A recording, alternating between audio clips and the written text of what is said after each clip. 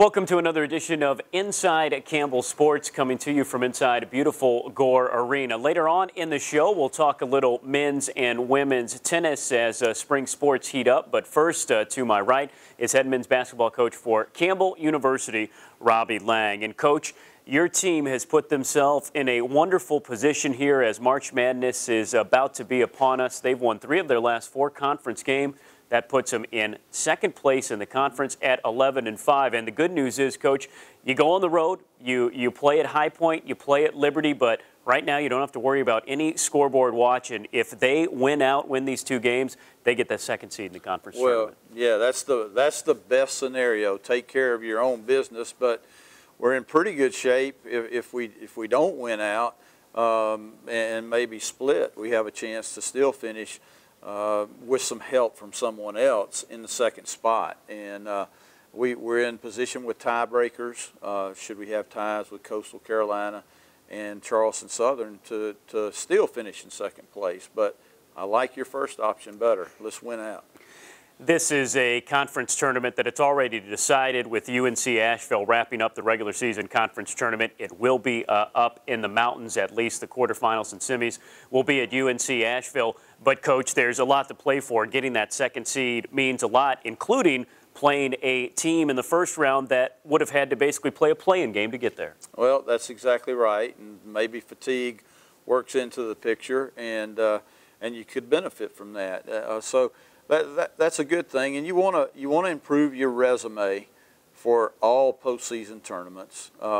If we finish really strong, then possibly the NIT picks you up, because if NCAA wins out, then they're sitting there in the NCAA picture, and because the NIT will often take one team out of your league, then maybe we're the next choice. And then there are other tournaments as well. Now, ultimately, what we want to do is win out, go all the way to the NCAA tournament. But we want the resume to be as good as it possibly can, because, you know, the other 8 teams in the tournament after the play-in games have scholarship players, and they want to win too. So it's not going to be given to us. Coach, if you had to point out a couple of things, what does your team need to do or fine-tune to make a run to the NCAA tournament? Well, we've been talking about tournament caliber basketball, and we've been trying to play tournament basketball in the month of February, heading into March.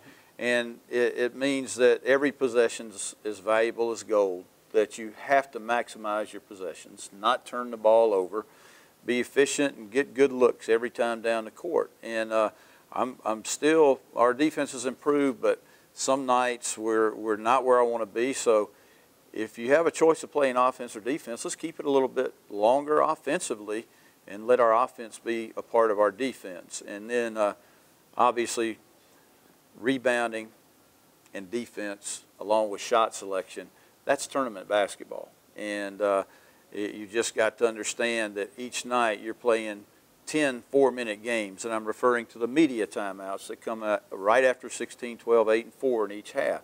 And you got to, look at the big picture. Let's just divide it into small increments and play efficient basketball for short periods of time, hoping it will accumulate in the desired result. Coach, it was an interesting week last week. You had 9 days between games, which usually doesn't happen. But something even more interesting happened within that 9 days. ESPN was here on campus to do a feature story on your program and Eric Griffin. Eric Griffin is in a couple of different dunk contests right now, if you will. ESPN was here because he is one of the 8 dunks that's up for Dunks of the Year. They're going to use that feature in a show that comes up in March. But that had to be a neat moment for your program, having ESPN here. Well, it was a lot of fun, and this is the first year I've been the dunk coach, and I think we've reaped the dividends from that. No, as we see, the first half hour of every practice, right? You just throwing lobs to your guys. That's right. But no, the assistant coaches for their recruiting deserve that, and it's not only been Eric, but Darren and Marvell that have put on quite a show for our fans this year. But yeah, what a special event to have ESPN, and they stayed a whole afternoon in here. And, it was just fun as a coach to see the gleam in Eric's eye and the other players on his team to be a part of that. and it's good to have Campbell University on a national market, and it's just fun. And we've worked so hard for so long to get in this position that it's very pleasing to me to know that I had some small contribution to that. And isn't fantastic, as you said right there, all the credit goes to Eric Griffin, and it's his performance up there that is bringing all this hype. But Coach, his story kind of gets more amazing as the chapters are written. A guy that didn't play in one place for more than 2 years, and now you're looking at potentially first team all Big South Conference, heck, maybe even Player of the Year. He's got this ESPN stuff going, and then on top of that, he's got a very good chance to play professionally, and it's all kind of amazing from where he came from and where he was when he came to your program. Yeah, he will play professionally. I don't know at what level initially, but as they say when they evaluate these kids, he has a high ceiling or a great upside, athletic ability. He's an infant as far as basketball knowledge goes. Like you said, he never had the same coach 2 years in a row until this year with us, and he's getting more and more comfortable. He's settling down, and he's starting to understand and have some things come, as my old motor learning coach told me, below the cortex level. Things are coming naturally to him, and that's good to see, and I hope he's got a lot more basketball ahead of him in the black and orange so we can see that's, over and over again. I think something also worth pointing out is he's in these 2 different dunk contests, which, by the way, you can continue voting for him. He's right now in the Final 4 of the Dark Horse Dunker of the Year contest, and that could get him to New Orleans to the College Slam Dunk Contest. But the interesting thing is, again, it's his dunks, but the Campbell Nation is really coming behind. Both of these contests are voting contests on Facebook and different websites, and people have been voting for him all over the world, and it's amazing where you see people with Campbell ties to support. Yeah, it really is. I mean, everywhere we've shown up this year, we've had at least some people at our games. I mean, we're at Northwestern State in Louisiana, and I bet we had 30 or 40 people. Yep. It just blew me away. But what Eric's done for his own recognition and for us, it's just been fabulous. I can't find the words to tell you how gratifying it is to see him have the success that he's had. And like I said earlier, it's something, if he'll just continue to grow, we could see a little bit more of it. And it will be fun to watch how his career winds up over the next couple of weeks. Remember, last 2 games on the road this week. The next week is the conference tournament. We'll, of course, bring Coach Robbie Laing back to talk a little bit more about that. Women still are 2 full weeks away from their conference tournament, but Wanda Watkins' squad has won 3 straight games. Catch live streaming of Campbell University athletic events on the internet. Log on to GoCamels.com, click on the Big South Network, and choose the event you'd like to see. And go Camels! Welcome back to Inside Campbell Sports. Joining me now is head men's and women's tennis coach here at Campbell University since 1998. David Johnson joining me now. And Coach, first off, the spring tennis season already underway. Give us a little bit of a preview or what you have seen so far from both your squads. We're underway with both teams, as you've referenced, and I would emphasize the word spring. We have had, for us, certainly far more so this time of the year, much better weather than would normally be the case. So we've, I think, enjoyed that and prospered from it. I think the men right now are 3-2. The ladies are 4-2. We had our first conference match this past week. Even with the good weather, we still have a couple of key injuries that we're trying to overcome. But so far, so good. I'm pleased with where we are and what lies ahead. You mentioned that already a conference match underway. Of course, everything on campus athletic-wise going to the Big South Conference for the most part.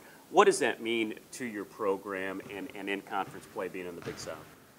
I think for me, having been here, as you referenced, for some time now, we've, over the years, for geographical purposes, in terms of non-conference matches, been playing a lot of the Big South schools, so there is already that element of familiarity, but to now be in the conference, I think, as has been the case perhaps already in some of the other sports, it does create and generate more rivalries because of geographics, more familiarity with common opponents.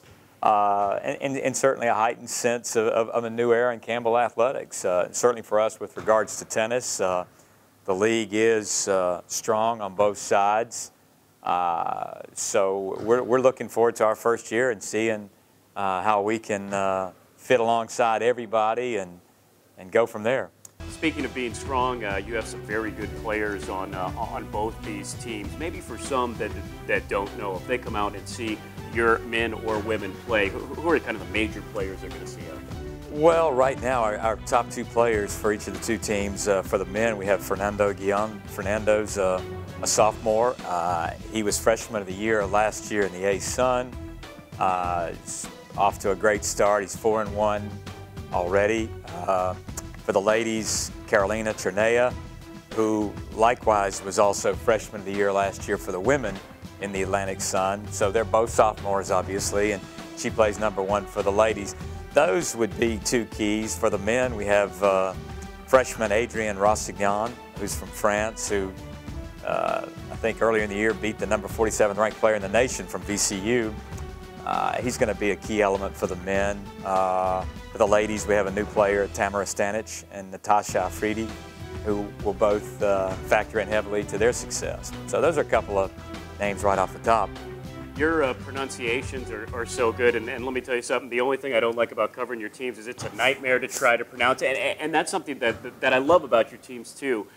So unique as you have players on both the men's and women's squad, literally from all around the world. How do you get your recruiting reach to literally go around the globe? And I guess just talk about getting in and attracting players from all around the world here to Buies Creek. Well, certainly more so now in this day and age of internet and such. It has made the world a lot smaller in that regard, and yet for me, formally or informally, it's networking, current players, former players, references, recommendations. A lot of what I deal with has to do with videos, rankings, results, and those type things. And so there's a combination of things involved. And we do and have had a wide array of players from different various countries. That in and of itself has helped too, because if you are reaching out to someone, they're a little less likely to feel as apprehensive just for the fact that if they do or if they were to come here, there are already here players that perhaps will experience or have already experienced some of the things, that same things they will. And I think that in and of itself helps as well. It's got to be interesting too, not only for you but for the other players. There's a lot of different cultures that are kind of thrown into the melting pot that is your tennis courts.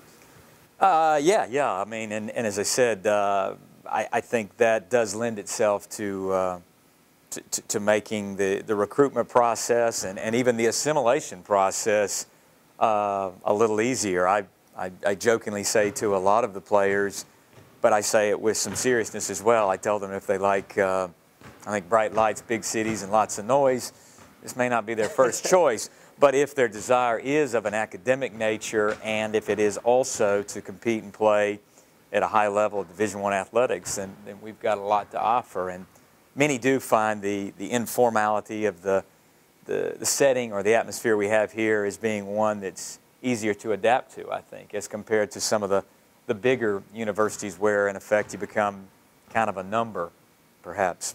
He is Coach David Johnson, and of course you will have a chance all spring to see his men and women. The women with the big non-conference match against ECU coming up on this Wednesday. Also coming up this weekend here at Buies Creek, baseball will be at home against Fordham.